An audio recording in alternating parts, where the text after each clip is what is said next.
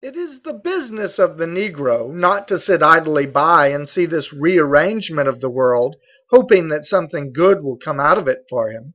It is rather his business actually to put himself into the turmoil and work effectively for a new democracy that shall know no color. W. E. B. Du Bois, The Crisis.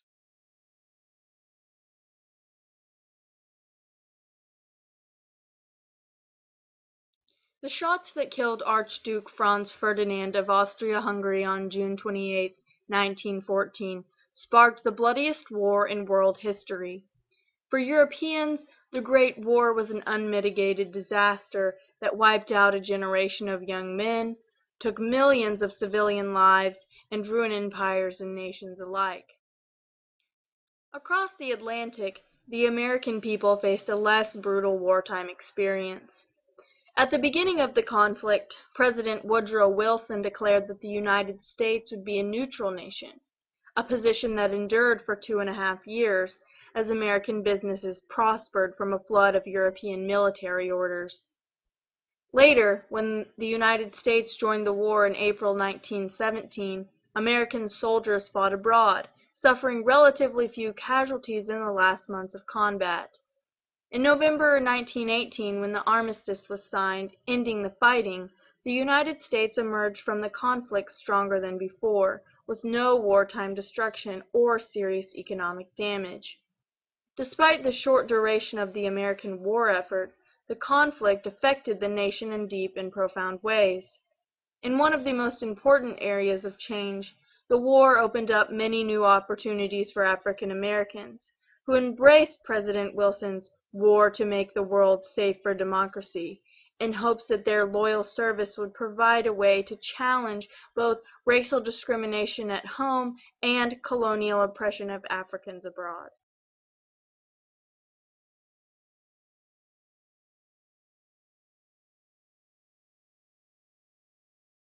Perhaps the most obvious effect of the First World War on African Americans was the movement of thousands of blacks from the South to the North. Drawn by wartime jobs and other opportunities, 330,000 African Americans left the rural South for new homes in Detroit, Philadelphia, Chicago, New York, and dozens of other northern cities. With thousands of men called up for the draft and the virtual end of European immigration during the war period, northern industries faced an acute labor shortage. Labor was needed in railroad construction, steel mills, packing houses, foundries, and automobile plants. Employers who had previously refused to hire blacks because of racial discrimination now opened their doors to this eager group of laborers, and, at least for a brief moment, blacks entered a new, high-skilled jobs of their choosing. There was also a political dimension to the Great Migration. As African Americans moved north, they hoped to escape the lynching, segregation, and disfranchisement that had plagued them in the South. By moving north, blacks were voting with their feet for a more egalitarian and democratic life.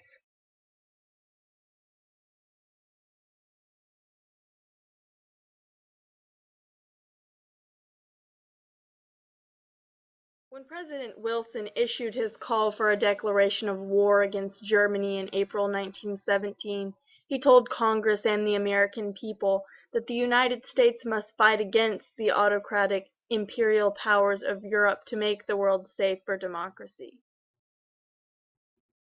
African Americans quickly appropriated Wilson's idealistic rhetoric to press for change both at home and abroad. Emboldened by the president's call for global democracy, black newspaper editors, preachers, and public intellectuals called on the nation's white establishment to offer African Americans better conditions in public facilities, greater employment opportunities, and an immediate end to lynching. The Reverend Adam Clayton Powell of Obsidian Baptist Church in New York City's Harlem neighborhood expressed the black mood well when he said, While we love our flag and our country, we do not believe in fighting for the protection of commerce on the high seas until the powers that be give us at least some verbal assurance that the property and lives of the members of our race are going to be protected on land from Maine to Mississippi. Let us have the courage to say to the white people of America, give us the same rights which you enjoy, and then we will fight by your side with all our might for every international right on land and sea.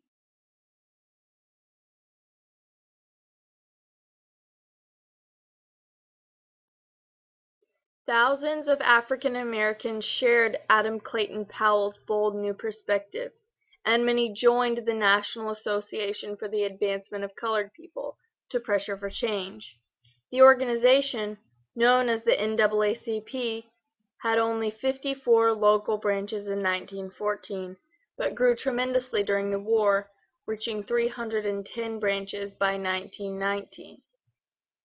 One of the NAACP's most well-known campaigns during the war focused on the derogatory racial stereotypes put forward in D.W. Griffith's infamous film, The Birth of a Nation. The NAACP called for a national boycott of the film, which portrayed black men as lascivious, ignorant buffoons who posed a danger to white womanhood and good government. Although the NAACP failed to close Birth of a Nation, the organization and its chairman, Joel Spingern, had more success in securing a training camp for black officers in 1917. Although blacks had fought with distinction in every war in American history, most white Southerners opposed the creation of a black officer corps. Many whites believed that military experience made black men more assertive and courageous, two traits that posed a serious danger to racial segregation. In the end, Spingern won the battle, and the government created a black-only officer training camp at Des Moines, Iowa, in June 1917. Over 2,000 men were trained at the camp, and they soon took their place as leaders in the American military. In addition, well over 2 million black men registered with the local draft boards for the war, and 367,000 were conscripted into the Army.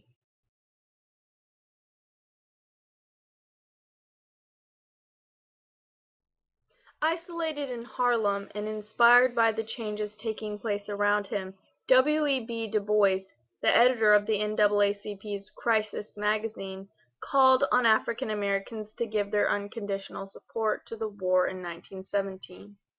That December, he noted that, "From now on, we may expect to see the walls of prejudice gradually crumble before the onslaught of common sense and racial progress." Then, in July 1918, he went even further, asking blacks to "Forget our special grievances and close ranks behind the war effort. We want victory for ourselves, but it must not be cheap bargaining. It must be clean and glorious, won by our own manliness and not by the threat of the footpad." Du Bois's call to close ranks quickly came back to haunt him. Black Americans soon discovered that the wartime spirit of patriotic cooperation was utterly superficial, and that whites of all classes were determined to keep blacks in their place.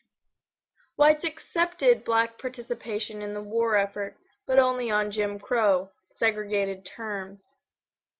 Rather than bringing about change, the forces unleashed by the war, black migration, black militancy, and black military service, provoked a violent white backlash. The worst violence occurred in East St. Louis, Illinois, where some 470 African Americans had been hired to replace white workers who had gone on strike against the Aluminum Ore Company in February 1917. As tensions seethed, news of an attempted robbery by a black man set off a riot on May 28.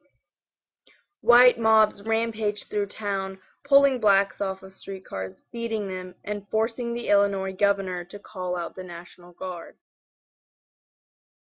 Yet the May 28th disturbances were only a prelude to the violence that erupted on July 2, 1917, when white mobs again went on the rampage. At 6 o'clock that night, mobs set fire to black homes and beat and killed dozens of black men, women, and children. Again, the National Guard returned, but the damage was done. In response to the rioting, the NAACP published an investigative report and sponsored a silent protest march with thousands of African Americans marching down Fifth Avenue in New York City in opposition to the violence. Another organization, the Universal Negro Improvement Association, UNIA, also took action after the riot. On July 8, 1917, the UNIA's president, Marcus Garvey, said, "This is a crime against the laws of humanity. It is a crime against the laws of the nation. It is a crime against nature, and a crime against the God of all mankind." A year later, a United States House of Representatives special committee found that the National Guard and local police force had not acted adequately during the East St. Louis riots, revealing that the police often fled from the scenes of murder and arson. In fact, the investigation resulted in the indictment of several members of the East St. Louis police force.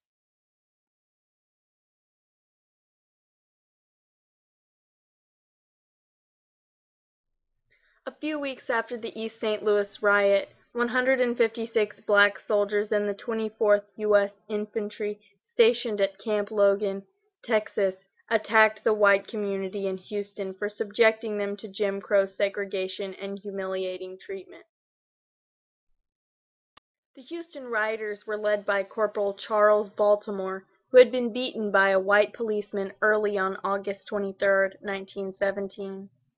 That afternoon, Baltimore led a contingent of troops into Houston, where they opened fire on the police station. The troops killed 5 policemen and several other white people. 2 black soldiers were also killed.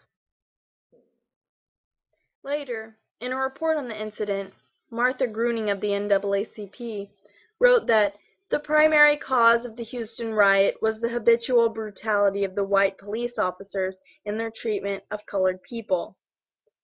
The federal government did not agree with Miss Gruening's conclusions, however.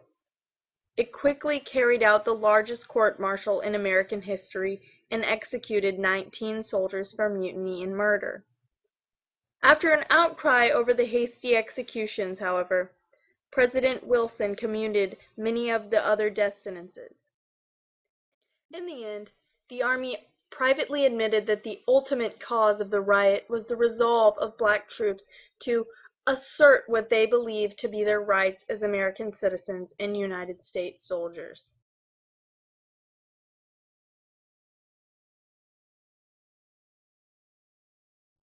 Black troops in France faced many of the same problems that white soldiers encountered. They were green troops, with poor equipment, inexperienced leadership, and little training for modern warfare against the battle-hardened German army that had mastered trench warfare on the Western Front. After several months of panic and confusion, however, American forces developed and made their way into battle. African Americans received little praise or honor for their heroic service. White soldiers belittled them, and the military placed 80% of the black conscripts into labor battalions, accounting for a full third of all the Army's pick and shovel workers. The Army not only exported white supremacy to France, but it worked to convince the French to practice racial segregation too. In a leaflet entitled "Secret Information Concerning Black American Troops," the Army explained that white Americans believed segregation was necessary to avert the menace of degeneracy. In addition, the leaflet warned that French soldiers should refrain from commending black soldiers too highly lest they risk spoiling the Negroes.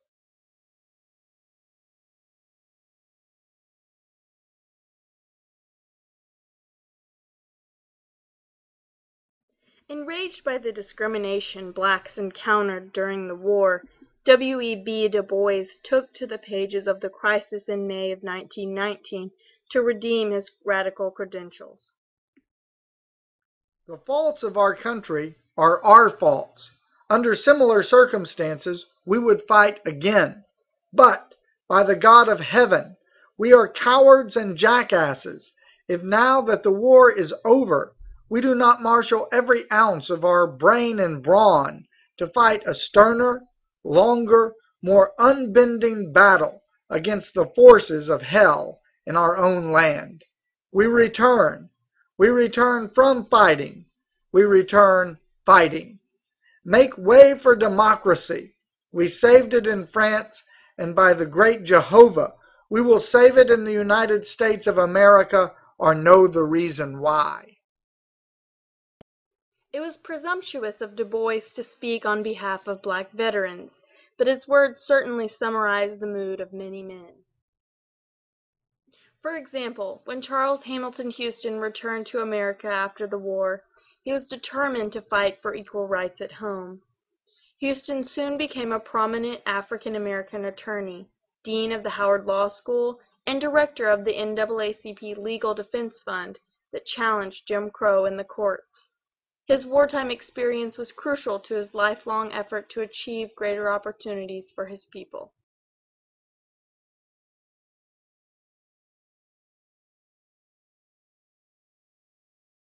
African American soldiers had experienced greater equality in Europe during the war than they did at home.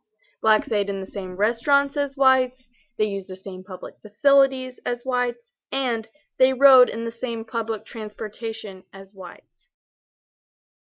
As African American soldiers returned from the war, they struggled to achieve a new level of equality in their own land.